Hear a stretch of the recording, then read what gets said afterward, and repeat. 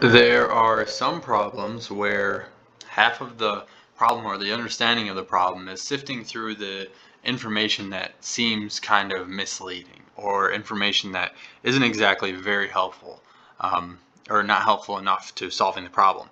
And this is kind of one of those problems that I think of. So we're given the instructions. If you're given an integer array nums, in one operation you can choose n element of the array and increment it by 1. Okay, n element of the array. It kind of makes it sound like you can pick whatever element you want and increment it by 1. But that is true. That is true.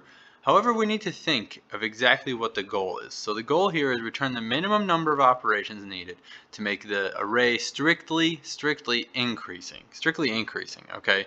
So let's take a pause for a second. If we boil this down to something much easier than thinking of the whole array and thinking, oh, we could pick n element and then increment it by 1, we think of something small.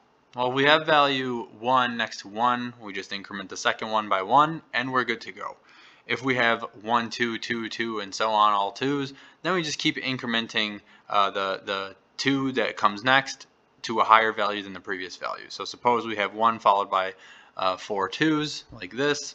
We have 1 followed by 4 2's, and then we just need to make it strictly increasing. Well, what ends up happening is you increase the third 2 by 1 and make it 3, and then of course you need to increase the second 2 by 2 to make it 4.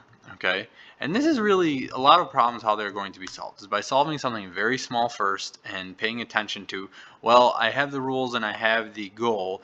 Is the information that I'm given perhaps information that seems or sounds a little bit like I don't really need all that information, or it's not very helpful? This is kind of one of those problems. And how we solve this is first by saying n equals len of nums, and then c is 0. That's the counter that we're going to collect. We say for I in range, n minus 1.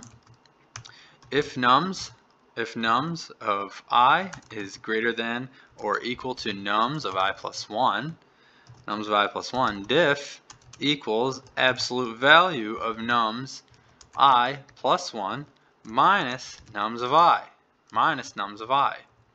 Okay, and what we want to do from here is say, okay, well, now we need to increment the number of times that we need to add 1 to this particular value to make it bigger, right? So we say c plus equals diff plus 1, right? Because if we just add diff, it's just the difference, it levels it out. We need to add 1 to it.